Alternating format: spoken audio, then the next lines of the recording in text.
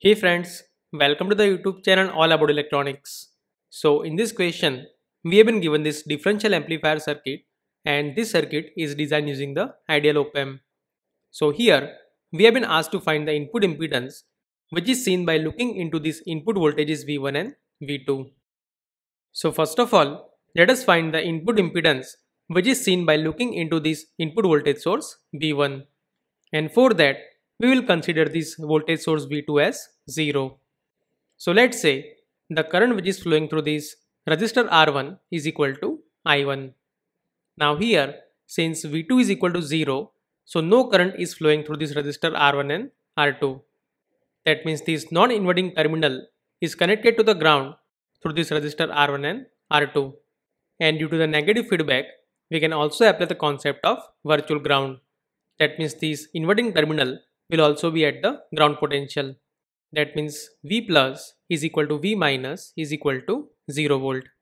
So now this current I1 is equal to V1 minus 0 divided by R1.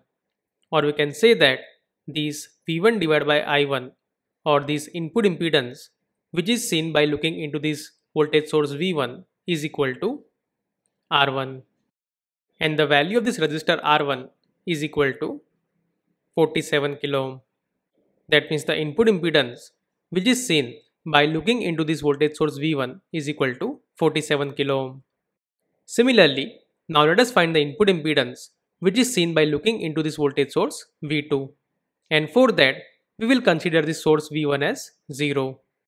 Now let's say the current which is supplied by this voltage source V2 is equal to I2. Now here, since the op-amp is ideal op-amp, so no current is flowing into the op-amp terminals. That means this current I2 will flow through this resistor R1 as well as the R2. So if we apply the KVL in this loop, then we can write this voltage V2 is equal to I2 times R1 plus R2.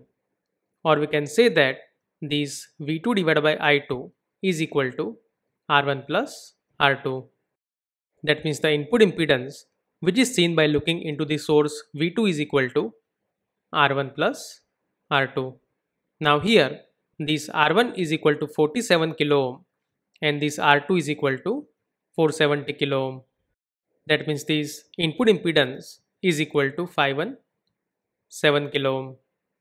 So from this we can say that the input impedance which is seen by looking into the source V1 and V2 are 47 kilo ohm and the 517 kilo ohm respectively. And therefore, for the given question, this B is the correct answer.